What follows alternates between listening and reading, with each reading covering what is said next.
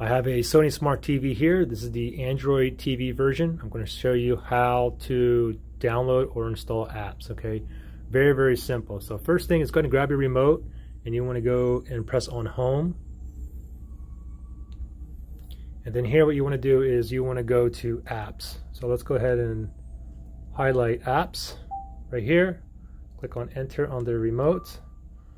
And then you want to go to get more apps right here. Click on enter. Of course, you have to have a Google Play account already with your username and password. Anyways, from here, what you want to do is just move over, and you can go, you want to move over all the way over to the search icon right here. Click on enter on the remote. And then from here, you can go ahead and type it. For instance, I want to go ahead and install Sling. You can go down here, or you can just go ahead and move over to the mic.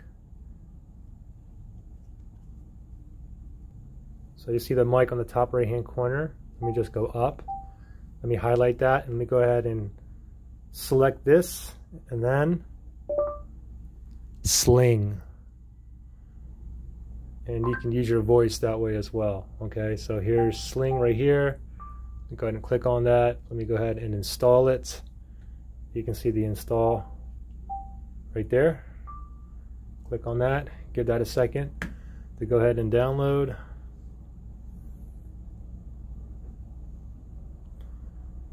It's installing. And there we go. We can go to open from here, or if I just go back to the home button here, now I should be able to see Sling here. So my Sling is not here on my favorites, so you have to do is go to your apps again, and then let's find Sling. So here's Sling I just installed, and then press and hold the middle button on the remote. Then we're just going to go to add favorites right here.